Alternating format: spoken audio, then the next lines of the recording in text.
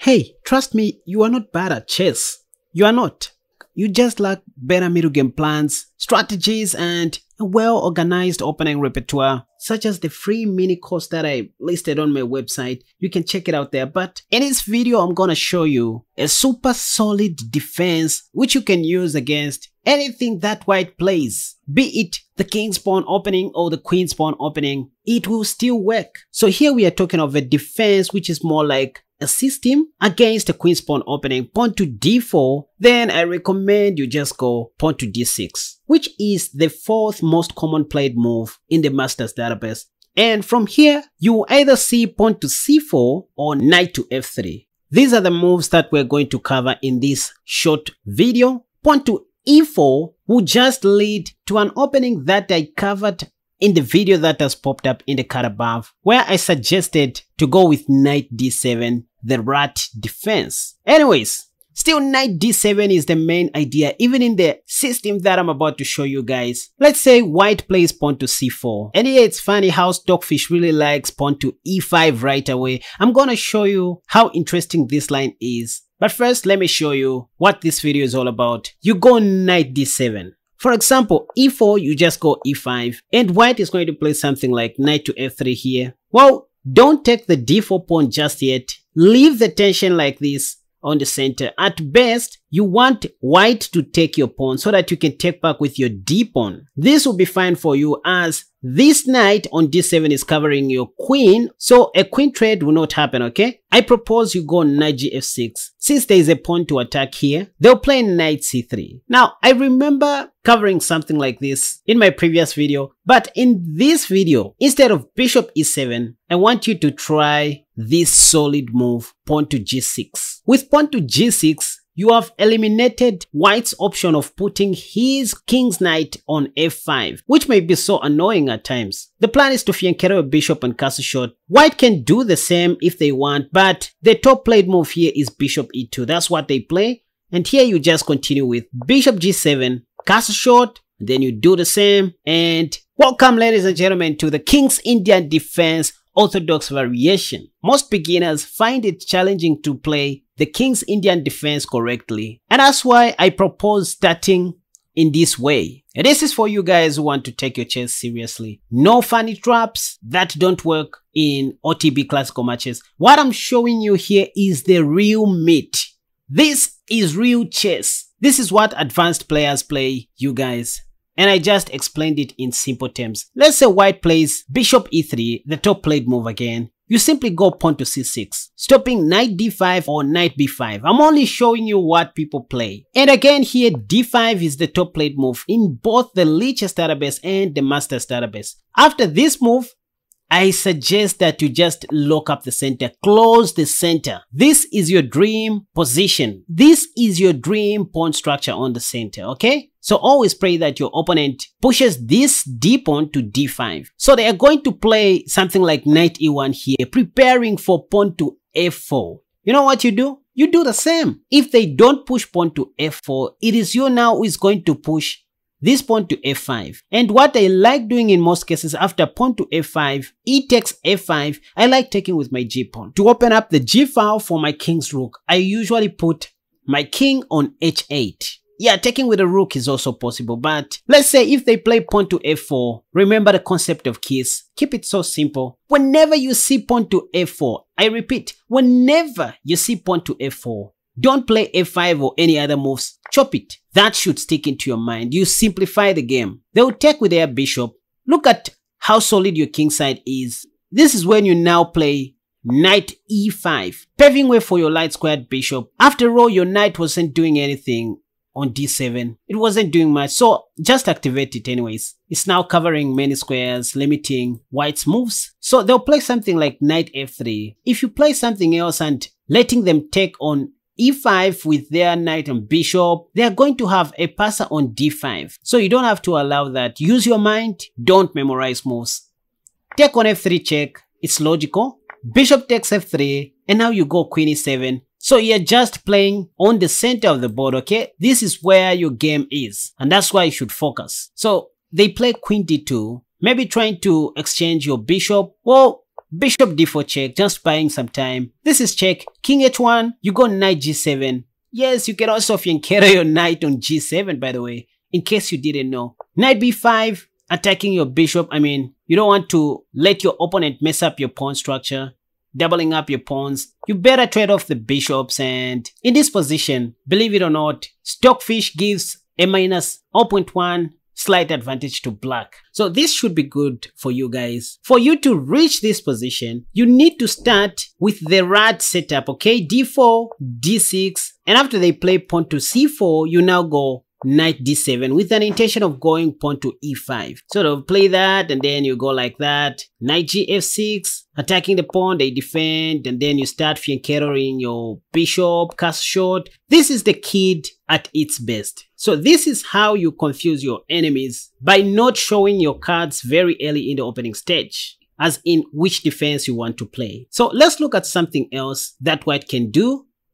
Anyways, so from here, after you castle short, then white develops the only remaining minor piece, and then you go pawn to c6. You might not see your opponent playing pawn to d5. In fact, most players like keeping the tension on the center as is, and this is when you can come up with as many waiting moves as you like, such as queen c7, even better queen e7, h6, s6, and most importantly, you put your king's rook on d8, not on e8. I'm gonna show you why. So if they don't play pawn to d5, let's say they play queen c2, preparing for rook a d1 next. Well, you just go queen e7. If they play rook a d1, I mean, they are delaying capturing the pawn or playing pawn to d5. You just go h6. Look at these waiting moves. These are just waiting moves that don't make your position to be worse, by the way. So let's say they go h3. Now, wait a second. This is enough. If they do not show any interest or any signs of taking your pawn or pushing pawn to d5, it's high time you start simplifying the game. Keep it so simple.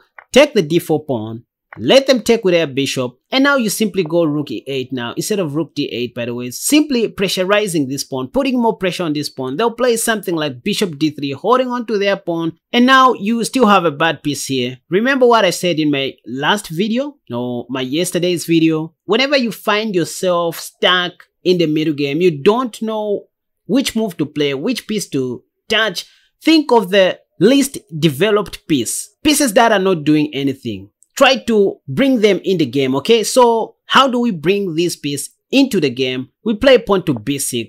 After rook fe8, you see they are doing the same, bringing pieces that were doing nothing, developing them on the most active squares, okay? So now you play bishop b7. The plan is just to develop your other rook, which is doing nothing, on a8, put it on d8, play knight e5, so that your knight can be more active here. This is how we play chess, and good for you, cause in this video I'm not teaching you to memorize moves. I'm showing you the right strategies and the plans that strong players use. That's all.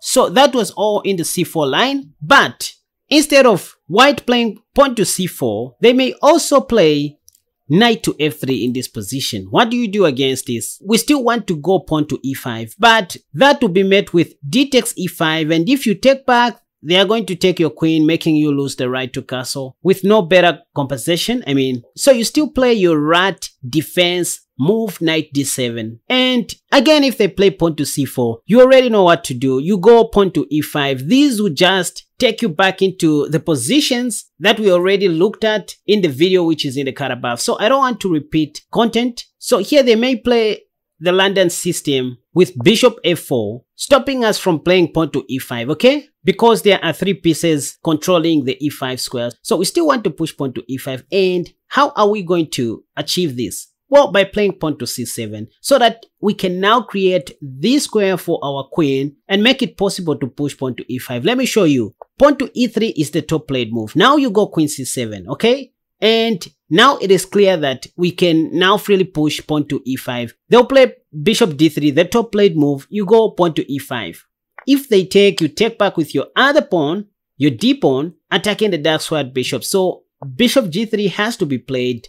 And how you start developing your minor pieces normally. If knight c3 comes, you have bishop b4 pinning the knight. If white castles short, you'll be glad to double up white's pawns along the c file, but they'll play something like knight b d2. And hey, since we are talking of the kid even though you can play bishop e7 and castle short following our typical rat defense ideas, pawn to g6 is still a better move by far. So they'll castle short in this position. Now wait a second. Against the London system, I repeat, against the London system, once you see that your opponent has castled short, it's high time you start going after this dark squared bishop. Yeah, you can play bishop g7 castle short, but the best move in this position is knight h5. No memorization here, you just need to know the right time to execute plans. So we just want to kill this London bishop. Without it, London players are powerless. Take a look at the Lichess database here. Black has never lost any single game. Look at this. 100%, 100%, 100%. I mean, isn't this amazing, you guys? Like, look at this. This is just crazy. Black has never lost in this position. So knight h5 is a killer move. Now, once more, d4, d5, d6, preparing for knight d7. Let me show you the line that Stockfish likes against pawn to c4. Well, instead of knight d7, our rat defense move, Stockfish likes the immediate pawn to e5 here. This is called the rat defense English rat. And funny enough, masters don't even take on e5 here, believe it or not, which is a very good sign for us. However, d takes e5 is the top played move in the Lichess database. But if black doesn't take, then well and good, we'll just continue playing the normal rat defense. If d takes e5, well, even in this position, you just take back on e5, and trust me, Stockfish gives a slight advantage to black in this position. This becomes very simplified and boring for most advanced players. You know, playing without queens. You are likely to enter the endgame very soon. There will be no tactics. That's the problem with most advanced players. They lack better plans when there are no pieces on the board. So knight c3, for example, bishop e6, that's what you do, attacking the pawn. e4, defending it. Knight f6, developing a minor piece. Knight f3, knight c6, developing another minor piece. Knight g5, attacking the last squared bishop. Or you just go knight d4 so that if they take on e6, you take back with your knight. Bishop d3, you go bishop c5. Just look at how simplified and easy this game is to play. Castle short, you go pawn to c6, stopping knight d5 in the near future. If rook b1, preparing for b4, you go a5, stopping that. They may play a3, still wanting to play b4, you go king c7. If b4 comes, trade off pawn takes and bishop d4, attacking the knight. If knight e2, attacking your bishop, you go rook hd8. If bishop c2, I mean, this is just too simplified, and if there's anyone doing fine in this game, it is black. If they play bishop d3, you have knight f3 check and you win this bishop, plus making white to double up his pawns along the f file. You're going to take that pawn as well. And if bishop d1, I mean, there you have a free pawn. This is just too simplified for black, and honestly, white doesn't like this. That's why you won't see most people taking on e5, which is the favorite move for Stockfish. So this is just real chess that I was showing you guys. No crazy tactics. I'm not doing it for views. I'm doing this to help you improve at chess. So see you in the next video, and remember to subscribe to my channel if you haven't already, in order to encourage me to keep on making these wonderful contents for you guys. Hit that like button if you haven't already, because that's how you support my channel. And see you in the next video. Until next time, bye bye.